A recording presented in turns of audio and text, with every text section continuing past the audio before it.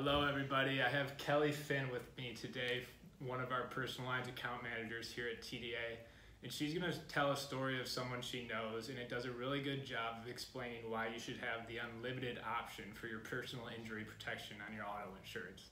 So I'm going to let Kelly take it away here and tell her story. When I was in high school, I had a friend of mine who was driving and she got in a terrible car accident and she was actually injured from the neck down. She is now confined to a wheelchair, and what I can tell you is that her life would not be the same had she not had the unlimited lifetime benefit that is provided through Michigan Auto Insurance.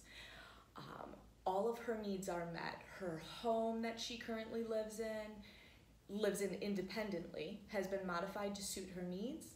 The vehicle that she currently uses has been modified to fit her needs.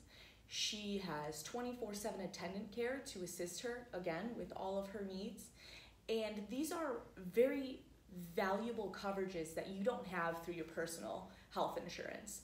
And this is the point that I'm trying to make to each client when I discuss PIP reform on the phone. I'd like to touch on this story because I know her life would not be the same had she not had this coverage. And I know as part of the younger generation, I'm only 30 years old. I have a whole life ahead of me. And so the value of that coverage is uncomparable. And for me to, just for instance, for my own policy and my own vehicle, I would only be saving $25 a month had I opt out of the PIP coverage, the new option that I'm allowed to do. And that savings does not outweigh the benefit of that lifetime unlimited coverage that I'll have. I have a lot of life to live, and again, there's just a lot of value in that unlimited PIP coverage. And I don't think that people realize what they are sacrificing.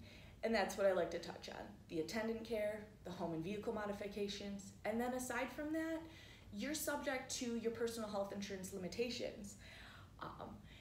Say you only have 20 rehabilitation visits that are available on your personal health insurance policy. Well, then you're subject to your co-insurance until your deductible is met.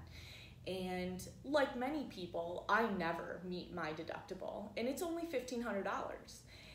And so if I were to get in one accident and need one CAT scan, I would be subject to my deductible, and all of the savings that I would have had through opting out of PIP coverage or even reducing would have been completely negated by the payment that I would need to make out of pocket for that CAT scan because I have not met my personal health insurance deductible.